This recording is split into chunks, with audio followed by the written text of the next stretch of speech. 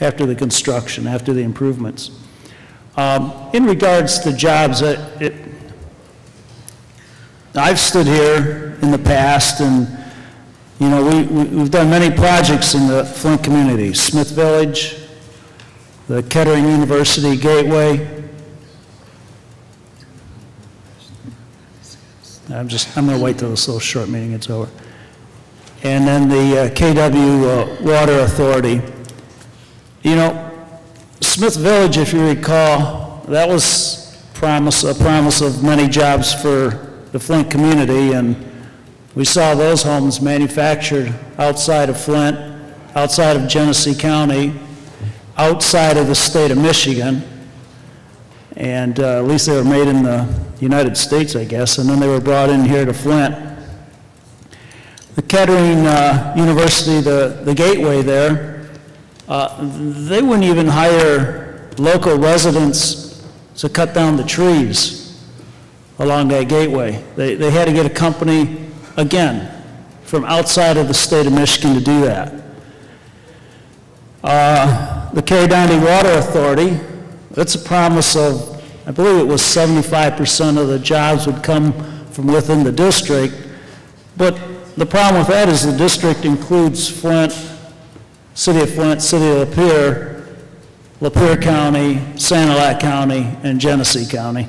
So I really don't foresee very many 18-year-olds from the north side of Flint being hired to dig a ditch, to lay pipeline in Lapeer County somewhere. Maybe I'm missing something, but I don't think that's going to happen. Now, you know, the abatements we've heard tonight, that some people believe that the abatements will attract businesses. And I would follow along that argument in some situations. I mean, if you wanted to build any type of business in the middle of the desert, you might need to offer some type of abatement for a company to move there. But in this case, this evening, we're talking about a fixed building location, the Capitol Theater. Now, if this abatement is denied, I do not believe for 1 minute that the Capitol Theater will be moved somewhere else to another community where they're being offered an abatement. I mean, it's not going to happen. The Capitol Theater will not be picked up and moved to another community. So sometimes in the realm of possibilities in regards to an abatement, one must ask, a community must ask, do we have something that people will move here or stay here irregardless of an abatement that's offered from another community? And I think in this case we do. It's the location. It's the fixed, let me call it a permanent asset. The Capitol Theater is not moving. It's not like having to lure General Motors or Toyota Motor Company to Flint, Michigan, because Toyota and General Motors, quite frankly, could move nearly anywhere in the world and run their operations. Now, the abatement might help attract General Motors. The Capitol Theater is already here. So there's no real need for the abatement. I believe there could very well be things going on other than just the application. And by that I mean it's been reported in the Flint Journal that one of the uptowns had, let me say, their hand in this project.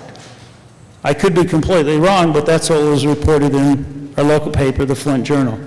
So my questions would be, again, is it transferable? What will the new taxes be? What would they be without abatement? What's the value of that property today, and what will it be after completion of the project? Thank you. Thank you, Chris. Is there anyone else that would like to address the City Council on this public hearing? Is there anyone else that would like to address the City Council on this public hearing? Quincy?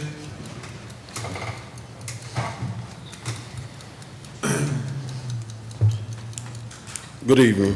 My name is Quincy Murphy, and I got here a little late tonight, but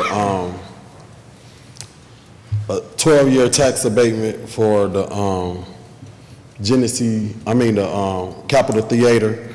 I've been coming to City Council for some years, and I done seen a lot of different businesses get tax abatement. And I just left a meeting before I came here. That's why I came here late, and I just want to show you guys something. This is a symbol of, we having a march Wednesday. We're trying to reopen Bunch School to a community center. And one of our problems that we are having is trying to get funding to get the facility back open. It costs $100,000 just to pay for the utilities, and with all the taxes that we will have to be paying for Bunch School, it's going to be a big struggle for us, especially as being a minority. So my thing to you guys is, are we just focusing on tax abatement for downtown Flint, or are we want to be equitable in where we diversify our tax abatement? Now, I'm not saying nothing is wrong with giving the Capitol Theater a tax abatement. We already gave away the Genesee Tower for $1 and gave them, $800,000 of community development block grant funds to help tear it down. If you'd have took $100,000 out of the $800,000 and gave it to us, that'd have helped us pay for Bunch for a year, and maybe we could have had some minority businesses to build some economic development over there, and we won't have to be struggling trying to figure out how we go come up with some money to pay for the utilities and the water bill and the liability insurance. But we keep getting tax abatements over and over and over and over and over and over and over again. I'm not saying something that was wrong with economic development downtown Flint. I think they're doing a great job downtown Flint. But when you look at people like us that's struggling, trying to create opportunities on the north side of Flint, and we keep on hitting roadblock after roadblock after roadblock, it becomes a problem to me, to where I feel like there's nothing being developed over there but a whole bunch of community gardens and open green space and some hoop houses or whatever that you guys are proposing to put into your master plan. Now, you guys just recently gave $20 million to tear down houses, but we still didn't deal with the blight, but we keep calling it blight. So the same weeds and the high grass and all that stuff still gonna be there with tore down houses that's gonna create high grass. We ain't came up with a solution with that, but yet and still we finna give somebody 12. How many foreclosed homes that y'all done see happen? When I looked at the master plan and I looked at the amount of foreclosures on the north end of Flint because people done lost their houses from back taxes, what if we would have gave them 12 years tax-free and let them have opportunity to free up having to pay taxes to build, fix their plumbing or fix the roof or something that they need to fix, but they got to figure out what they need to do, whether they want to pay the light bill or the prescription or put some food on their table. It's not right, and I'm not saying don't give people tax breaks, but if you're going to give people tax break, where did our tax break come? Only thing I know is we done went up on the water bill, we got less services in the parks, we still paying taxes, we pay a new police millage, and where the police at? It's just not right for us that's out here trying to do things like reopen Bunch School, but we can't find no money. We can't find two nickels to rub together. But yet and still, we finna give somebody 12 years. Who else? How many businesses? I know we got about 10 or 12 businesses in downtown Flint that we done gave tax breaks for. And if we don't cut services and done lay people off because we can't afford no tax breaks, we ought to put a waiver on giving people tax breaks for 12 years until we get the city of Flint back together. That's what we should be discussing. Thank you. Mr. President, can I ask Quincy? Thank you, Quincy. Go ahead, Councilwoman Poplar. I see you with this beautiful design in this T-shirt. Are we trying to do something at Bunch with this T-shirt? Yes, we're having a parade Wednesday. We're starting at Dewey Park, and Is this a fundraiser that you're selling T-shirts? No, this is just for volunteers that's coming and helping put the parade together. We're going to give them T-shirts. And we just visualizing open bunch school, and we're trying to reach out to the public, to anybody, to any potential organizations or businesses that would like to provide programming and services in bunch school on Wednesday. We partner with the Flint Public Art Project. They do a community march every fourth Wednesday, and this Wednesday they'll be in our neighborhood. We're going to display some work we've done in Dewey Park, and we also reaching out to organizations to see if they would like to put programming in bunch school. And what we're going to do is give away free hot dogs and food and have a little entertainment outside of bunch school, and have different tables set up outside of different businesses that would like to have programming in bunch school. And we're just trying to recruit people because it's a big financial burden for us to be able to open bunch. Plus we might have to pay some money to even purchase the building. Okay, you have a gold mine in your hand.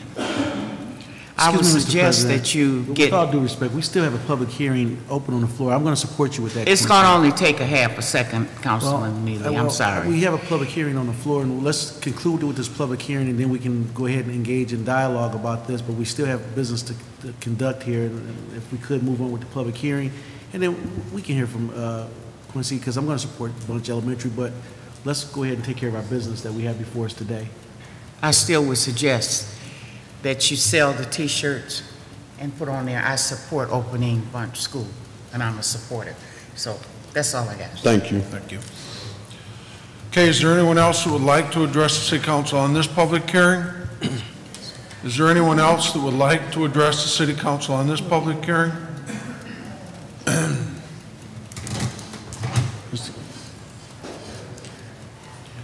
Scott.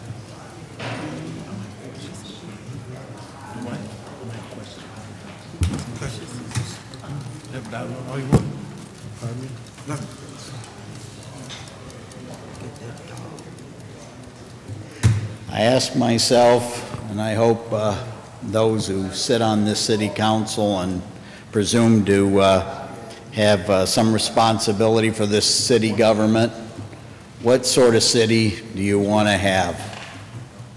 What direction is this city going to go? Is it going to continue following the same path it has for far too long, which I don't think anyone with any common sense would say was the right path over probably more than a generation? There are many reasons why we're where we are, but that isn't the way we want to continue. We have to take a new direction. And not that this is about some political thing. Because I don't know where some people presume to know what my position was on tax abatements or anything else, where I flip-flopped. Because I've always been consistent on this issue. And some people presume I'm incredibly wealthy or something because I live in a particular area of this city for 25 odd years. Well, this isn't about me, but this demagoguery, this racial polarization that goes on in this city, and I don't know if this is a stunt because someone's running for political office themselves. That's what I say to myself. This was a contrived stunt. Alex? I know, I'm getting to the tax abatement issue. Would you just focus on the tax abatement? That's what the public hearing's about. Well, unfortunately, I had to listen to a bunch of stuff that had nothing to do with